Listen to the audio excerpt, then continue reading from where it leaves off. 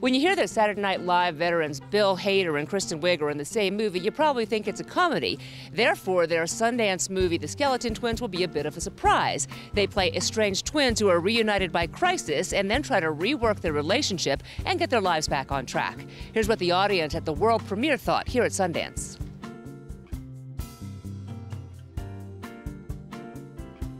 It was an amazing movie. Kristen Wiig was stunning, and Luke Wilson was amazing too. We had a really great experience, so we're happy to be here.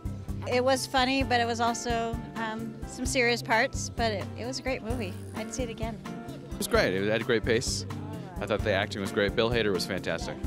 It was so great. I enjoyed it immensely. Everyone laughed. It was really terrific.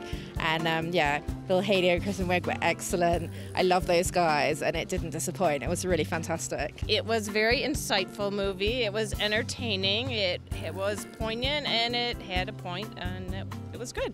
It's very entertaining. Same question. Yeah, it was a very deep movie. I mean, but the characters were very interesting, and it was incredibly well acted.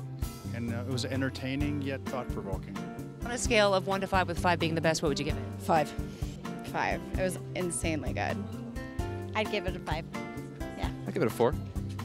Oh, definitely a 5. Oh, definitely a 5.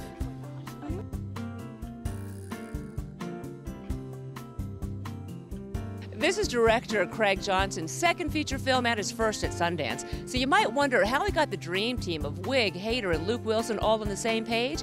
Filmmaker Magazine says the actors loved his vision of the story. Now, if a distributor does as well, we'll see it across the country. This is Wendy Chioji with the Sundance Film Festival movie review for Park City Television.